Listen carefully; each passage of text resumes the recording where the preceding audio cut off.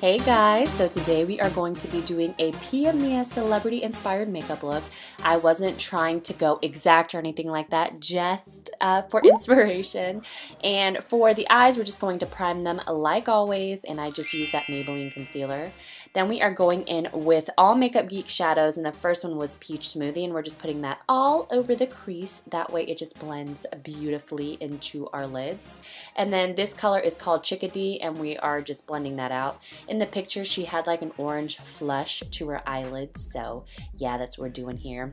Then taking the color Cocoa Bear and putting that in the outer corner. What's an inner corner? Outer corner into the inner corner, just to make it that burnt orangish kind of shine. And then I'm going to mix those two colors, just because you could see that there was a sparkle to it, but I couldn't really tell exactly what kind, so I mixed two. And I took L'Oreal Infallible's Amber Rush and ColourPop's Hope and mixed them together on my lid. And then I lined my eyes just for the lash portion, and I used the Salon Perfect 614s, if I'm not mistaken. I'll list all the products that I use down below. And then once your lashes are on, then I blend it all out. And these were the completely wrong lashes to use with it, but I don't have any other lashes at the moment. Something more spiky looking would have been better, but hey, this is what I had. I don't mind these lashes. These are actually one of my favorite lashes, but if you look in the picture, her lashes are not as big. And yes, for foundation, I mixed the Pro Matte Infallible foundation, two darker shades. You guys know my body is a lot darker than the rest of my face, so that's what I did. And then her face, under her eyes, forehead, and chin is pretty highlighted, so I went in with the Naked Skin Concealer. It's lightweight, and I just love the way that this blends into the skin. It's really beautiful.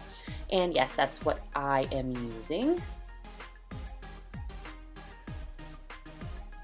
And then once we have all of that foundation, I just blended in with the brush that we used. And then of course, to lock in our under eyes, I used the Ben Nye Banana Powder underneath my eyes, forehead, everywhere that we put that lighter concealer.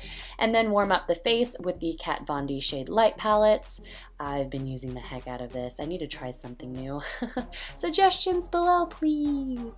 And yes, just doing the chin everywhere that I put foundation or didn't set with the powder.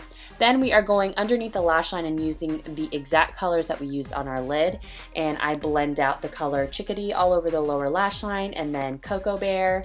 And then I take the NYX Prism Shadow in Fireball and put it on the lower lash line because it's kind of a shimmery orange in the picture if you look at it. And don't forget to line your waterline.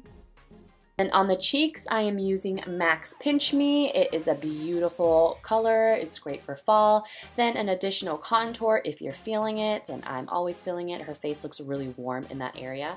Then for the lips, I always use this what is it? Murad Rapid Infusion Collagen. It just makes all my fine lines not as deep. And yeah, last minute I just decided to highlight my under eyes a little bit more, and I used the yellow shade in the shade Light palette. Look how much brighter it made it under there.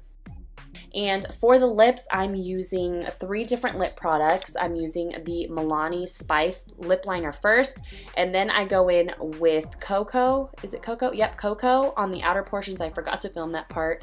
And then I use the ColourPop matte lipstick in Grunge, or Lippy Stick. And this one was excessive. I did this before, and I kid you not, it took me forever to get this darn lip color, but this one is the closest in my opinion, and it's those 2 lip liners and the ColourPop lipstick. But I'll list all the products down below. I hope you guys enjoyed this video. Thank you so much for watching, and I'll see you guys in my next one. Love you guys. Bye.